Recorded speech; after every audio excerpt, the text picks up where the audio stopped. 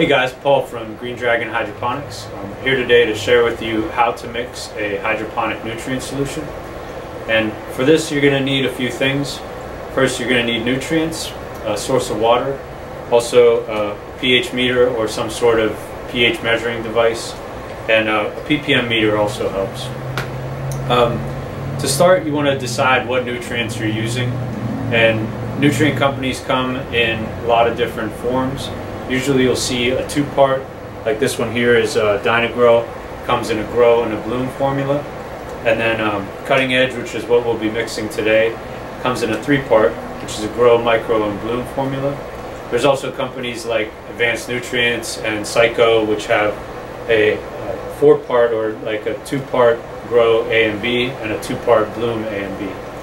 Now obviously your ideal is to adjust the nutrient schedule according to the plant's needs. So starting from seedling, you're using less nutrients, and basically following the suggested schedule as you head into grow, and then as you switch to bloom, you're providing the nutrients like phosphorus and potassium, which allow to energize and provide the health and structure of your fruits and flowers. So to start, we'll take our water here, and we have 2.5 gallons of reverse osmosis water. I'll take a break for a second, and I'll show you our RO system, which we use to purify the water before introducing the nutrients. All right, so this is the RO unit we have. This is a Hydrologic 100 to 150 gallon per day. Has a sediment filter and a pre-carbon filter. That water basically comes in here, and you'll see, I just cleaned it out the other day, but you'll see a lot of buildup come into here. You have to empty these out and clean it off. And on these units, basically there's a 3/4 inlet line that can attach to any like garden hose or like any 3/4 hose connection, and that will feed from your source water. Then you have, this is your clean water line, and there's also a wastewater. Also a nice thing to have here is a reservoir. You can use any size reservoir. You could fill a 55 gallon drum, as long as you have a float valve on top that stops the water from coming in. These systems will shut off and on automatically. So we usually keep this 3 gallon filled, and then just use it for small plants around the store. This is one RO system we keep in stock. It's a Hydrologic Micro 75 gallon per day unit. They retail at 130 bucks, and for an entry level, it's not a bad price. The only thing is you could spend a little bit more and get a pre-filter. If your water is especially dirty coming out of the tap, that might be a good idea, but I found these to work really well. I use them at home, so check those out if you're just getting started. Alright, so like I said, today we're using a cutting edge nutrient line, and they do have a few other additives to their line, but we're just going to be mixing a simple formula using their Grow, Micro, Bloom, as well as their bulletproof silica. When it comes to an RO water, the downside to it is that because you're removing all the impurities and the nutrients that are contained in your water source, it can be a lot more pH unstable. So I like to add, the House and Garden makes a pH osmosis stabilizer that kind of locks in your pH. Found it to be really good for that. If you don't want to spend the money on something like that, a product like that, you could just add back a little bit of tap water to buffer the pH. Some people also, just a little bit of CalMag will help to buffer that as well. So when you're using this product, you want to be adding it first to your water, and this is dilution of 1 ml per gallon. So I'll add this into here, about 2.5 mils.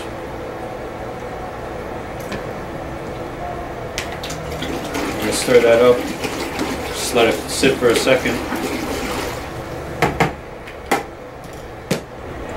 When it comes to cutting edge, as with most nutrient lines, you want to be adding your silica product first. Reason this is it's the element that is most likely to bind with other nutrients if you add them in a concentrated form. So, so what you want to do is mix this first, wait 5 minutes, and totally let it dissolve and in the solution before adding your other nutrients. As with most nutrient companies, you want to follow their schedule. Pretty much every company has a nutrient schedule online on their website. You can download or print out. Cutting Edge, their bulletproof SI is a dilution of 1 to 2 mils. So we're going to add about 3 mils into our solution.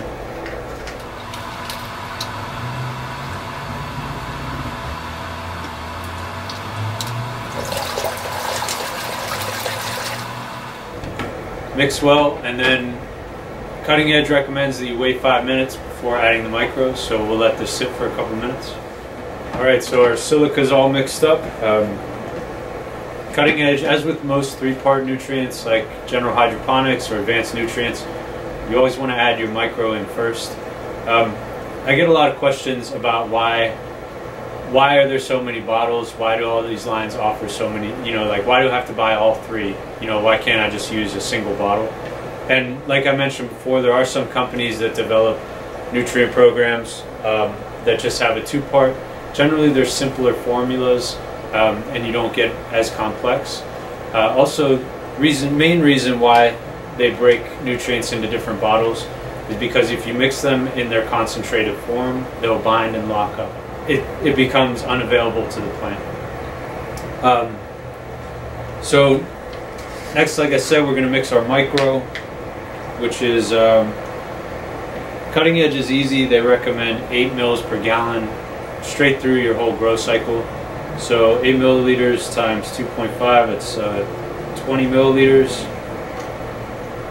We're actually we're mixing this for a recirculating deep water culture. So generally, if you have a recirculating program for your nutrient schedule and you're running DWC or RDWC, you want to cut that amount by 50%. This is something that you're going to have to get used to with whatever system you're running with. Also, depending on your plant, how you adjust the nutrients accordingly.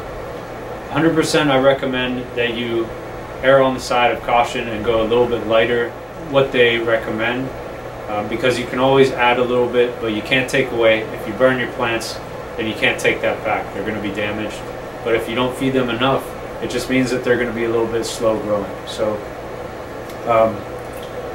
yeah, so we'll add our micro in.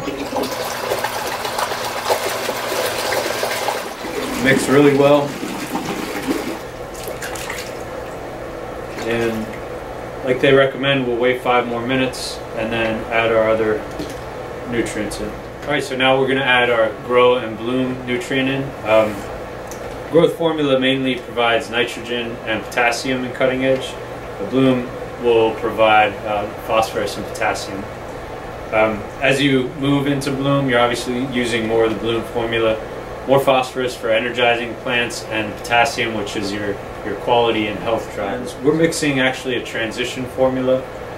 So flowers are just starting to pop out on this pepper plant.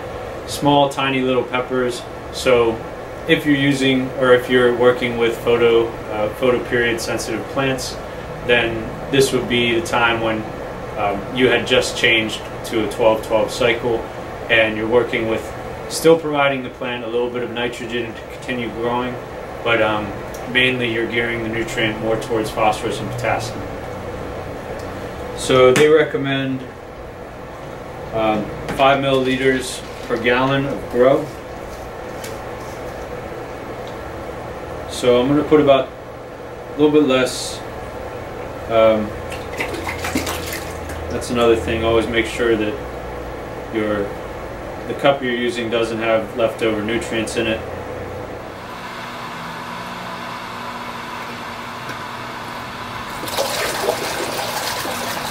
And mix that well.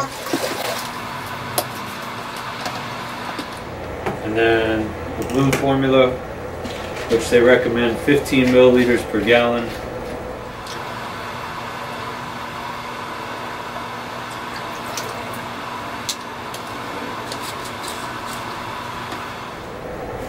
And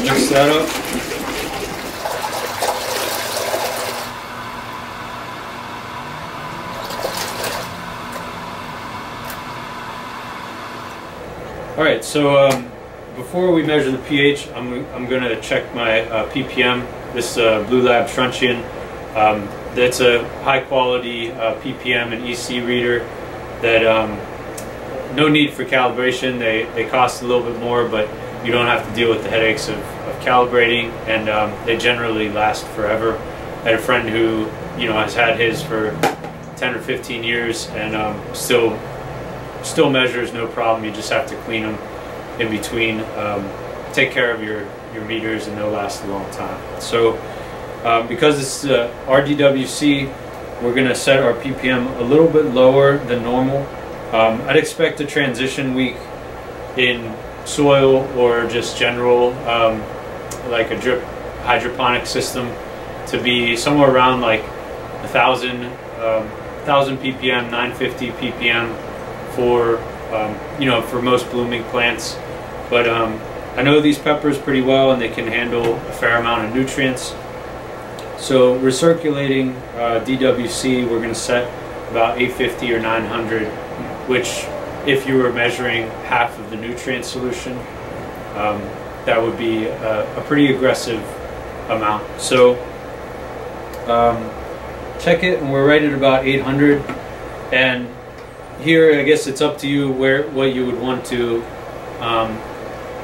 You read the plant and decide if you wanted to add a little bit more bloom or a little bit more nitrogen into your solution.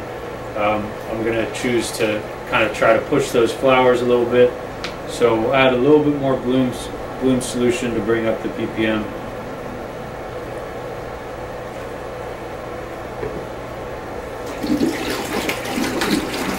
Didn't add much. Obviously it's easier to add than to take away. So check our solution. We're right about 850. So we'll stop there. And then we're going to adjust our pH. So generally when testing your pH with a meter, it's always good to continually stir the solution so you get a good reading.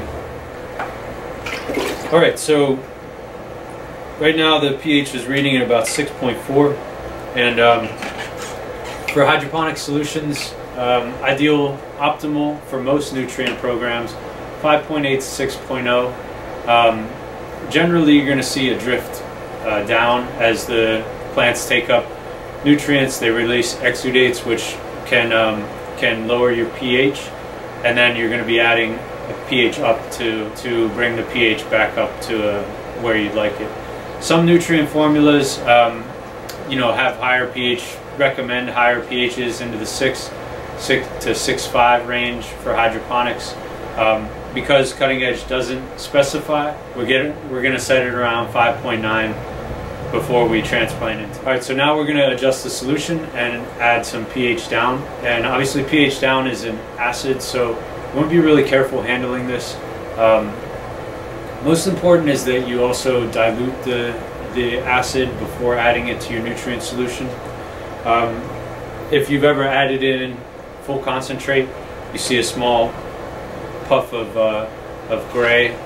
That's essentially nutrients locking up and becoming unavailable. It's not going to totally diminish your nutrient solution, but it will have an effect, so that's why it's better to dilute. Also, when you're diluting it, take your water and then add your pH down into the water, not the other way around. So you're adding water into the pH down. So now we have our diluted solution, and just going to slowly add some.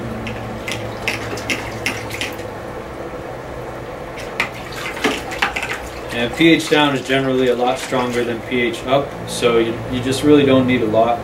And it's best to use a dropper if you have one, because you add too much, you swing it all the way down to 5, and now you're adding pH up in, and depending on the pH up or down that you're using, it can be either nitric acid or phosphoric acid. So when you add either of those things, it's actually adding additional phosphates or nitrates into your solution, so that will affect your nutrients in that way. Alright, so after you've adjusted your pH, last thing that you'd want to add at this point is if you're adding beneficial bacteria or enzymes. That's generally when I'll add these. I like SOS a lot for beneficial bacteria, and then SLF 100 is a really great enzymatic bacteria. Both help break down salts, help keep your nutrients running clean, also assist with stronger roots and nutrient uptake. So that's when I'd add that into the solution, and then you're good to go, you're good to transplant. So hope you guys have found this informative, and let me know in the comments if you have any questions. Also, if you've made it through our whole video, I'd like to give a small shout out. We're having a customer day June 8th from 12 to 4 at our store. So come on down. We're going to have Advanced Nutrients, Roots Organics, Mammoth Pea, and a local company called Organic Mechanics that are all going to be set up out back. So come on down and hang out, and we'll be here at 12 to 4. Alright, thanks a lot for watching, and hope to see you on the next one.